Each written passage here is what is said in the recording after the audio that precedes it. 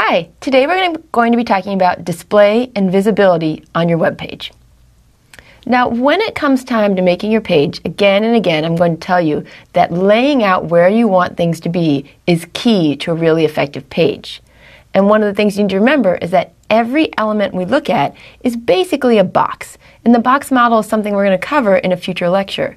But before we get to the specifics, I just want to talk about some details, because how the display on your different element works affects all the neighboring elements on your page. So before we begin, I just want to remind you, every element on your page is a box, just think of it that way, and display is how you can decide whether the boxes should be next to each other, underneath each other, and different things like that. So when we talk about display, there are some common values that pretty much everyone uses, or they're just the default, so you've been using it without even knowing it. Elements that are inline will sit next to other elements. They take up just enough width and height and no more when you're putting them on the page. So I kind of think of these as my good children in the minivan elements. It's fine if I want to put 3 kids in the back seat. They're not going to elbow each other. They're just fine. They're going to get along. The other type of display is block. And what block does is it forces a line break in between your elements. So again, with my example, I've got one kid who really just can't sit next to anybody else. I have to put them in their own row. Even though she's really tiny and she doesn't take up that much space, she has a whole row all to herself when we're driving in the car. What's nice about block elements is while they take up all the horizontal width and just enough height, you can go in and you can set a height and a width on those elements. So even though it's block and you've reserved a whole width of the page, you can say, but I really only want it to be 40 pixels or half the page or something like that. So with inline, it takes up just enough space and you're not able to change that. You don't get to say, I want it to be bigger or smaller. If it's inline, that's all you get. With block, you have a little bit more flexibility, but you do have the problem that you're reserving a lot of space. So of course, what we came up with is this idea of something that takes the best of both. And this is inline block. Elements that have display inline block are going to be the same as inline in that they can be next to each other, but they'll also accept height and width. So if you have 2 things that want to be next to each other, but you want to give them a lot of room and right now they're inline, well, go ahead, change it to inline block, and then you can give it a height and a width. And if you have something that's block and you want 2 of them next to each other, again, no problem. Change them to inline block and you can set the width and height. The fourth one, which we don't really use as much, is the idea of display none. And what happens here is if you have an element on your page and you give it display none, it's as if the browser completely ignores that it exists. It's as if it lifted it up and took it out of the page. So these 4, the inline, the inline block, and the none, are the ones that we're really going to start playing with at the beginning. So what I have right here is just a simple file that's going to have 3 span elements, 3 div elements, and 3 paragraph elements. If you remember, span elements are inline, so they're only going to take up as much space as they need. Both the divs and the paragraphs, those are block, so they're going to take up more space. On the side over here, what I've done is I've added a little bit of styling, which may or may not make sense when we first talk about it. But I gave each of my spans a height and a width, basically all my elements a height and a width and a different background color. So if we were to look at it right now, you would see that I've made all my spans green, all my divs blue, and all my paragraphs a kind of pinkish purple color. And each one lays out exactly by default as how it would go. The reason the divs are as big as they are and the paragraphs are as big as they are is, well, again, we put that in our style sheet. You can see my height and my width. If I didn't include these, by default, these divs and paragraphs would take up the whole width of the screen and they'd be really small because they would only need enough space to have that text. So let's go ahead and play with this. Normally, I would go into my style sheet and I would kind of put different things in, try different displays and different things like that. But I'm hoping it'll be a little clearer for you if instead I do this at the same time. So you can follow along with me with what's inspect element, or you can go ahead and change the code in your file, save it, refresh, save it, refresh. So I got to inspect element over here by right-clicking. And what I'm going to do now is I'm going to right-click on one of these span elements. Inspect element, and it pops it up for me. Any element on your page you can play with. You can either play with just that particular element you're poking on right there, or I can say, I want to play with all the spans. So let's look down here. Right now I have a height and a width for each one of my span elements, but they're not actually very big. So how do we change that? If something's inline, but you want to give it a height and a width, we go down to display. And I'm going to go here. And I'm going to try inline block. Boom! Right away, my spans have taken on those properties. So before, when they were inline, they were small. When they're inline block, I can shape them really nicely. And if I change them to just block, you can see now they're on top of each other because block elements don't like to be next to each other. The final property I'm going to show you right here is this idea of none.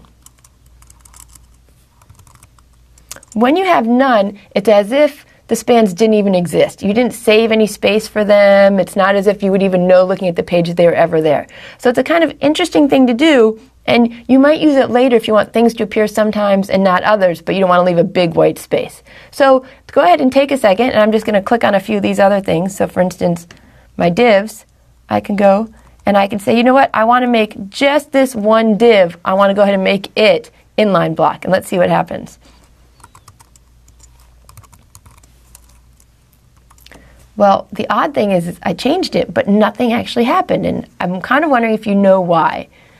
When you have inline block, you're saying, oh, go ahead and put me next to other people if I fit.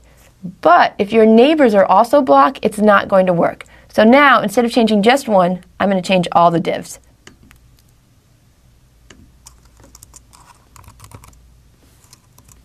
You can see that, oh, because they're about 45%, two of them fit next together, but the last one doesn't.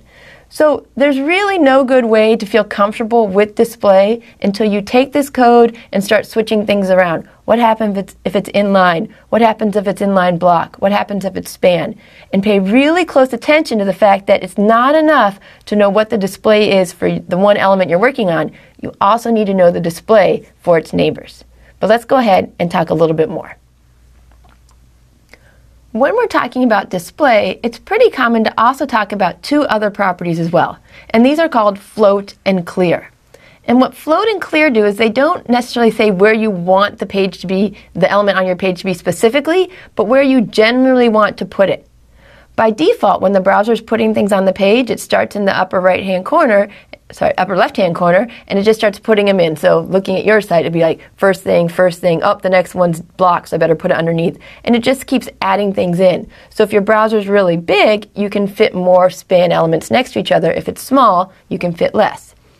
Well, float lets you actually reposition things, and it says, hey, I want you to kind of float this anywhere, and if I say float right, I want you to put it as far to the right as you can. If I say float left, I want you to put it as far left as you can. The other elements are basically aware of one another, and when you use float, they won't overlap, but things are going to look a little bit crazy. And when you add float, again, you're affecting your neighbors because your neighbors need to know where you're going. Which is why we have this additional property called clear. Because sometimes when you're coding, you want to just make sure that things aren't floating to your left or your right. You want really to have that space all to yourself. In which case, you can use clear left, clear right, or clear both. Clear left makes sure there's nothing floating to you on the left. Clear right means there's nothing floating to you on the right. And clear both, well, as you can guess, it means nothing should be floating next to you at all. So let's go ahead and take another look at one more example where I'm going to play with that same code, but I'm going to start using float and clear as well. So we're going to look at the same exact file we were just looking at when I was playing with display block, inline, none, etc. But now we're going to throw float and clear into the mix as well. So here is the code we were looking at, and here's the website. And so the first thing I'm going to do is I'm going to play with the spans up here, and I'm going to try floating them. So remember, when you float something, you're basically saying put it as far over to the side as you can, and the other elements are almost going to act as if they're not there, but they're not going to overlap it. So I'm going to go down here, go to my float, say float. Now the first thing I'm going to do is I'm just going to float it to the left, which means they're not really going to move too much. What I want you to look for is that right now there's a little bit of space between each one of my spans. When I change it to left, that space goes away and the div actually goes underneath it as well because the spans are on top. Now, when I try changing it and floating it right, when I float it right, I want you to notice that not only do they not have space in between them, that they're kind of right next to each other again, but if you look, the order of the A, B, and C are different because the first element that's placed on the page is span A, and so it moves it as far to the right as it can. And then when it's doing span B, it's moving as far to the right as it can, and span C as well. So this is kind of something interesting, and you can see that if they're to the left, the divs would overlap them. All right, so let's go ahead and do a few more of these things, and I'm going to change all my divs so that they are also, let's go here, float left. So by now the page is looking kind of crazy because things are going all over the place and you really, you probably don't want it to look this way, particularly if we wanted all of our paragraphs to really be at the bottom of the page. So I'm going to go up here to my paragraphs and I'm going to go ahead and I'm going to say, I'm not going to float these. Instead, I'm going to say, I'm done with floating. Please stop floating things around me. And I'm going to clear both sides. So the paragraphs are now saying, get me away from all this floating craziness. I just want to be down here. Floating, clearing, different things like this. When we do these kind of really simple code examples in the lecture, they're not always going to make as much sense as when you're putting them in as part of something bigger. But the problem is, I can't show you examples of something bigger because you'd all fall asleep about 3 or 4 minutes into the code. So go ahead, do what we've always been doing, and just play with these a little bit till you get the idea of what they do. As time goes on, you'll start to figure out when you want them to actually do these kind of actions.